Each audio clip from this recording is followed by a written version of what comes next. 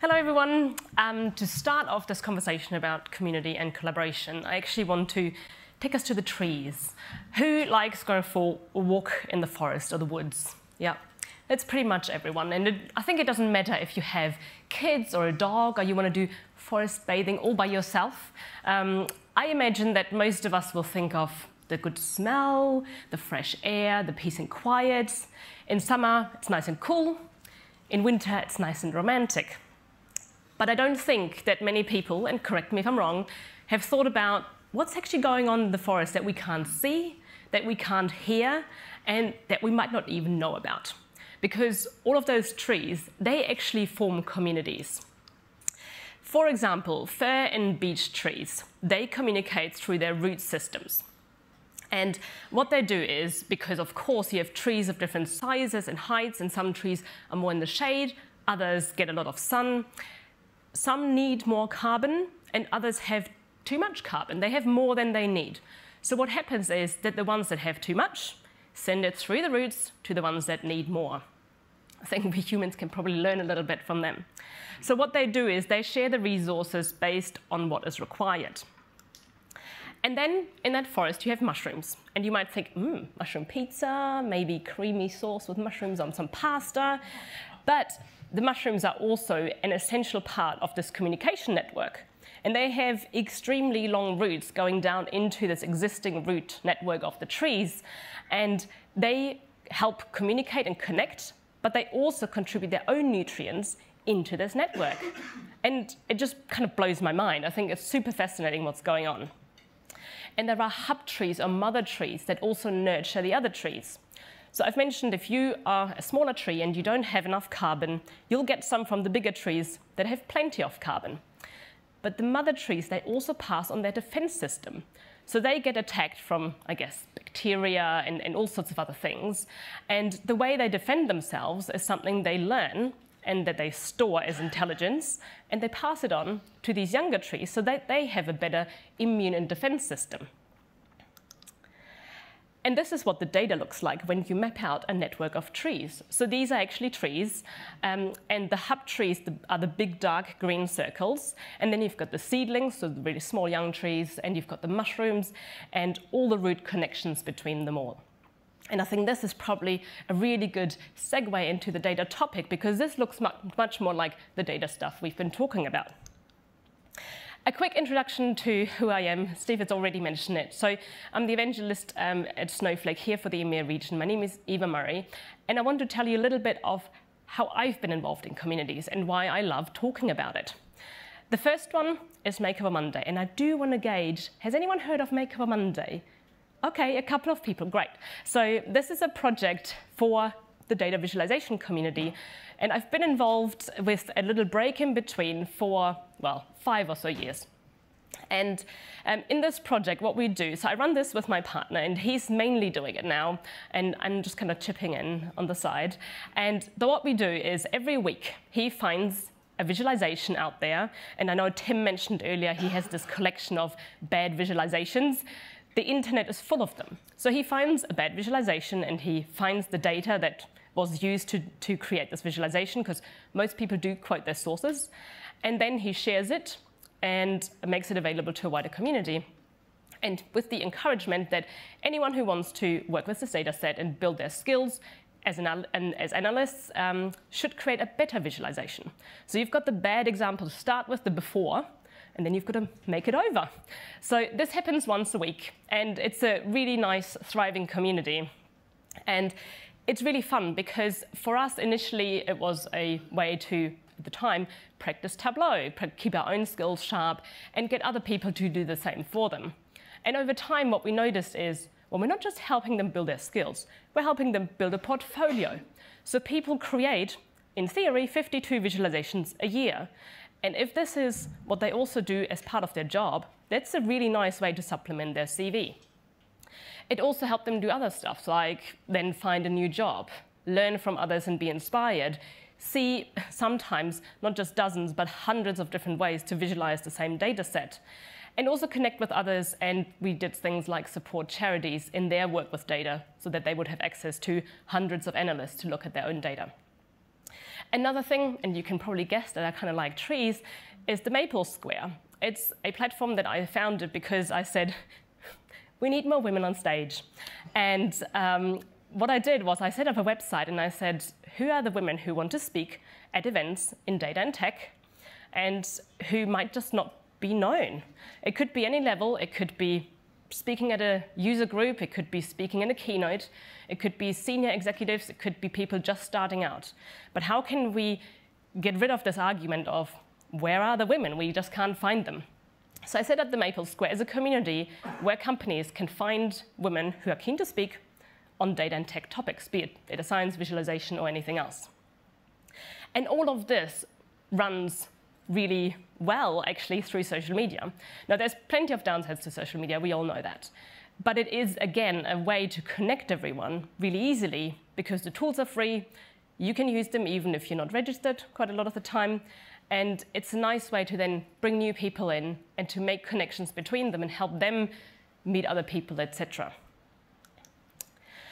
So people love communities, and I've got some quotes up there. And while I'm talking, you're welcome to read those. They are from a kind of tech environment and ecosystem. And what happens in communities is not everyone wants to lead. Some people just want to participate, and that's perfectly fine. They're more than welcome to. But everyone benefits from having that sense of belonging and being part of a group. We've all enjoyed coming here today because we're tired of just doing things over Zoom and Teams. We want to meet people in person. We want to meet people we haven't seen for a while and reconnect with them. And communities give people a chance to contribute in many different ways that go beyond what they do in their day jobs. So things like creating content in different formats and sharing that with a wider group, answering questions. Online forums for tech companies are a great example. You ask a question and suddenly there's all these people falling over themselves to help you. And in response, you might have to then clarify your question because maybe they gave you great answers that were answering your question, but you realized that was not really the question you had in the first place. Some people really enjoy welcoming new people into a community and being those, kind of welcomers at the door. Others want to mentor other people or even create solutions that they're willing to share.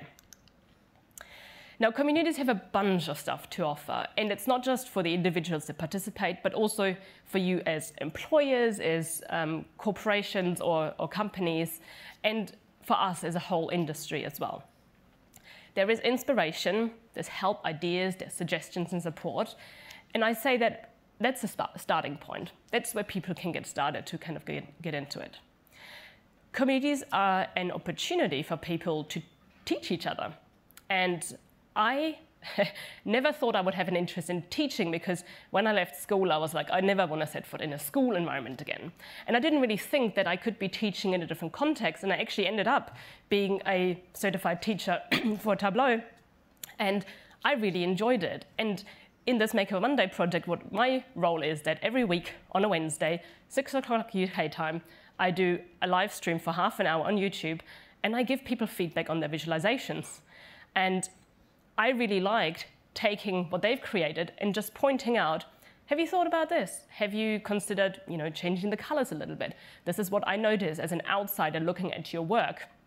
And I do that, of course, in a constructive way. I'm not there to just kind of rip people apart. It's really about helping them improve their work by looking at a number of different pieces of work and giving people feedback they can incorporate next time. There's also a chance to make a greater contribution, and I briefly mentioned it just before. So when people have a job, a data job, there is only so many tasks they can do in a day, but maybe there's something missing, and the community gives them that opportunity to make that additional contribution or to maybe find something that they hadn't really considered could be enjoyable for them.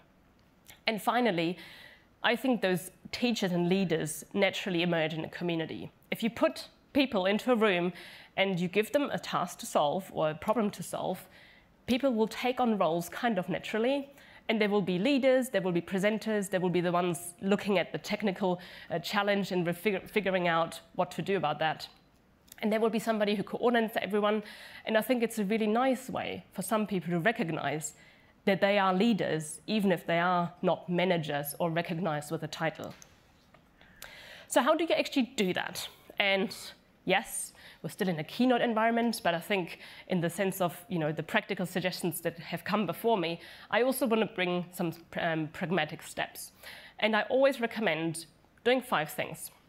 The first is figuring out where you are today. So what's going on in your organization? What are you doing today when it comes to not just the data and the processes, but also the people and how they work together? How do they solve problems?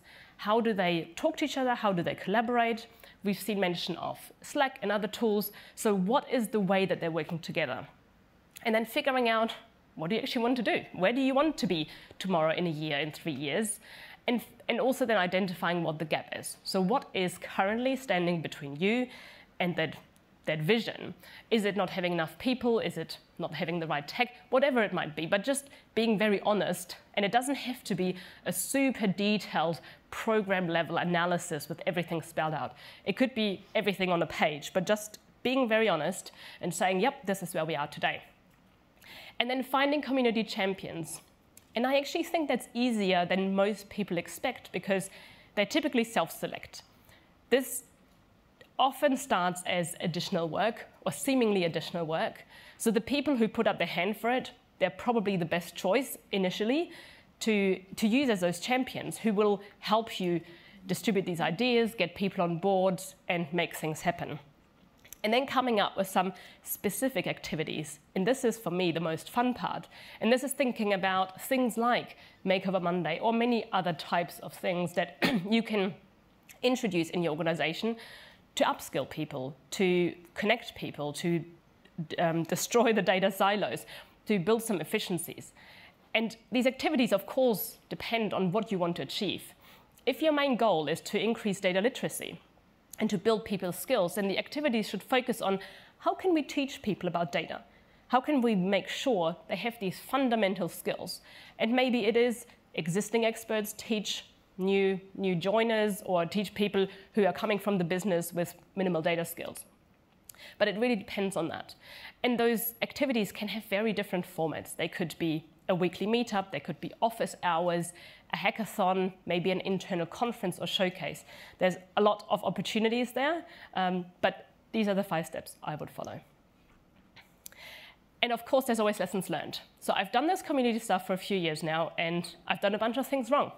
So I thought in the interest of transparency, I'll also talk about those.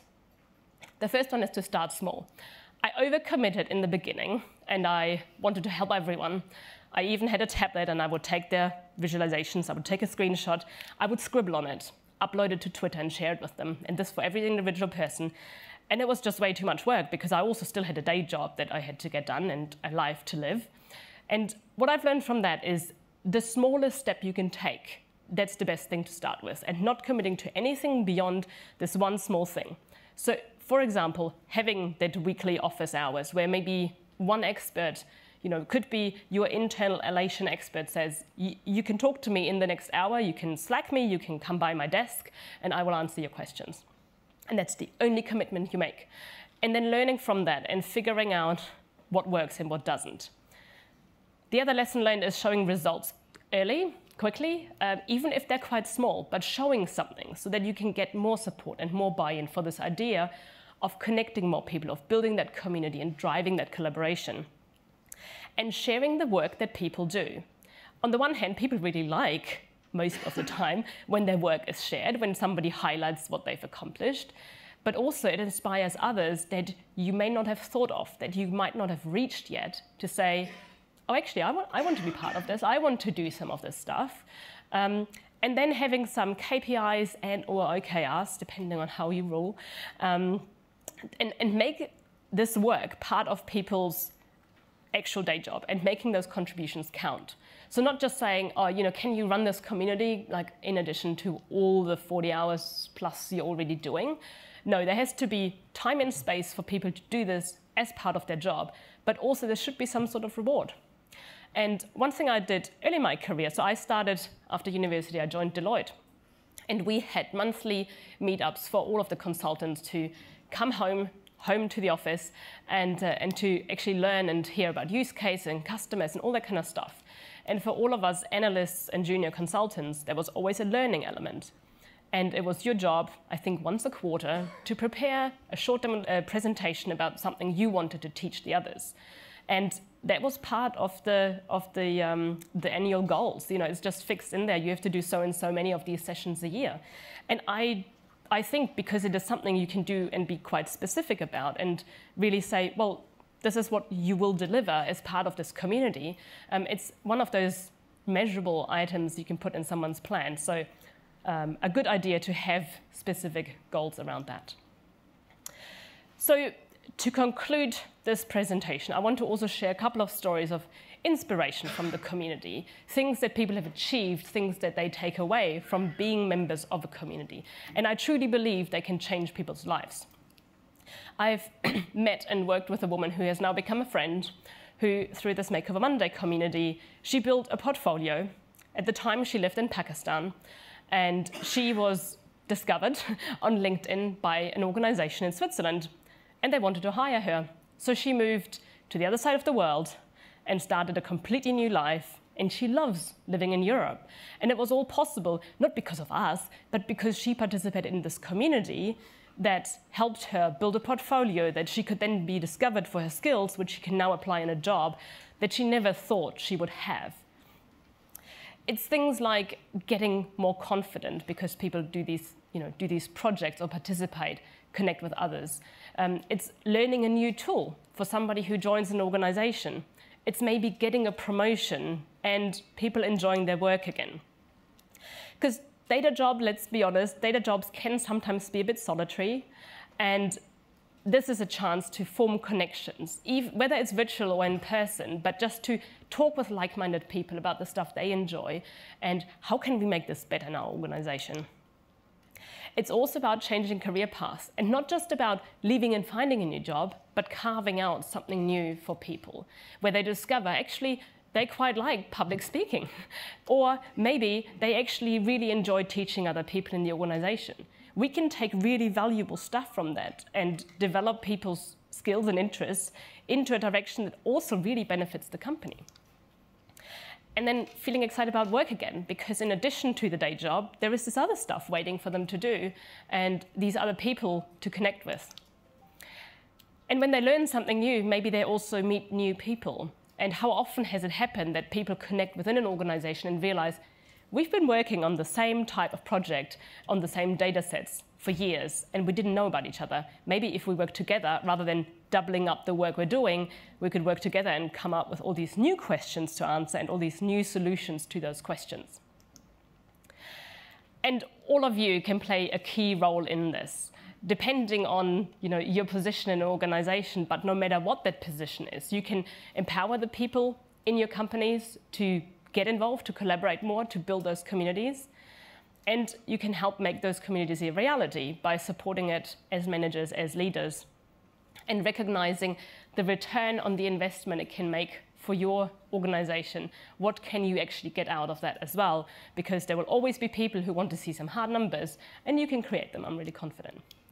Then building some KPIs and measuring them, and finally, giving people ownership of their data community, having those data champions embrace their new role and that opportunity, and going with it, because I am confident they will surprise you with some of their ideas and the stuff they come up with.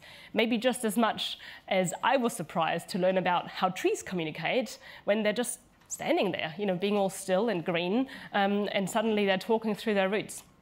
So I want to invite you to take some of these ideas, maybe think about it a little bit, but also connect with me if you have any questions following this, and I'm more than happy to continue the conversation. Thank you very much.